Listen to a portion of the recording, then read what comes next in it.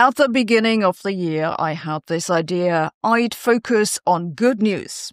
This is why I basically haven't talked about climate change.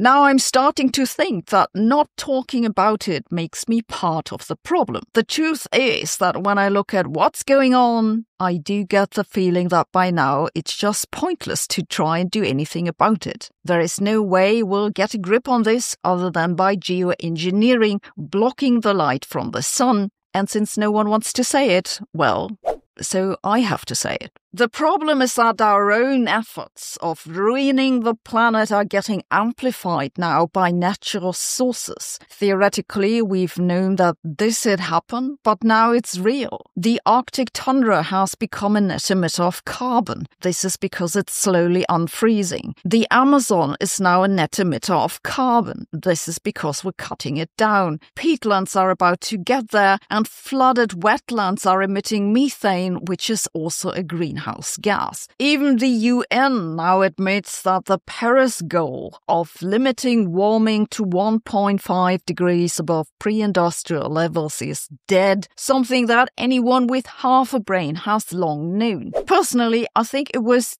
dead upon arrival, but here we got a lot of paperwork out of it. The temporary blip of enthusiasm about carbon capture has basically died off, after I think everyone realized that it's an idiotic idea. To make it have any appreciable impact, we'd basically have to spend the entire global GDP on nothing but carbon capture. It was obviously not going to happen. I still think that carbon capture and storage at fossil fuel plants makes sense, but this is heavily opposed by climate activists who don't like fossil fuel even if it doesn't emit carbon dioxide. Nonsense like this is part of the reason no one's paying attention to climate activists anymore. And I guess that's the thing that's so frustrating about this, that it's all so obvious. We were obviously never going to do anything about this until it's way too late. I mean, we don't have free will after all. And it's been too late for at least a decade now. Just look at all those climate activists who have been saying now or never for years. Now or never has a surprising number of sequels. But well, since it didn't happen then I guess it never will. Yes, I know this is supposed to be science news, but what really is new? There have been all these new studies about everything that's going wrong on our planet, and I didn't even mention half of it. But this isn't new. It's always the same thing. We've gotten used to it. It's boring. If you make a YouTube video about it, that'll go glop, glop, glop to the bottom of the algorithm. And so we don't talk about it. And that we don't talk about it has become part of the problem. Another part of the problem is all the enthusiasm about artificial intelligence that I'm afraid I'm also contributing to because, yes, AI is a super exciting new technology and it could solve a lot of our problems. But will it? The United States, like no other country, has basically thrown out their climate plans to build more data centers because they think it's where the future is. Maybe they're right. And the Europeans are getting scared that they're missing the boat. What with America and China investing so heavily into AI and the European economy not looking good, so climate goals are likely to erode over here as well. What all this means is that we'll let the situation get worse until everyone's panicking, and then we'll spray stuff into the atmosphere to get temperatures down.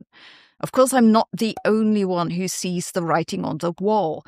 It's just that other people have enough brains to keep their mouths shut so that climate activists don't shit all over them. Or at least that used to be the case. In a stunning survey of 800 climate scientists that was recently conducted by New Scientist, it turns out that 2/3 of them expect that we'll do geoengineering in this century, and another 25% aren't sure. 35% 75% are strongly against it, but 20% agree that we should do it. Daniele Visioni from Cornell University in New York says that geoengineering has moved from a few academics vaguely talking about this to a global issue. And Sean Fitzgerald from the University of Cambridge says aptly, what are our real options? We might not like them, but it's a case of not liking those and not liking the current trajectory that we're on. That's a pretty good summary. Geoengineering is a terrible idea, but I don't think that'll stop us. And what's the alternative? I really want to know what you think where this will go. Let me know in the comments. And keep on dusting the solar panels. I used to get a lot of scam calls. And then I found out that this happened because my phone number had leaked from some websites I must have signed up to. I now have a new phone number and I'm signed up to Incognito to prevent that from happening again. You see, each time you open a website, it'll try to collect data about who you are and where you are and what other websites you've visited. If you then sign up for a website and fill in your personal details, they can and often do make money by selling your private information to data brokers. Most countries have laws against that, and you can ask for your data to be removed, but doing this takes up a lot of time. Incognito automates the process of getting you out of those databases. You sign up and they'll contact the big sinners, request that your personal details be removed, and they'll keep on doing that, and if you want, send you updates about the progress they're making. I'm glad there's now a simple solution to stop unfriendly people doing nasty things with my personal details. Incognito is super easy to use. You sign up, give them the information they should look for, and they go to work like within a minute basically. It's really solved a problem for me, and maybe it'll help you too.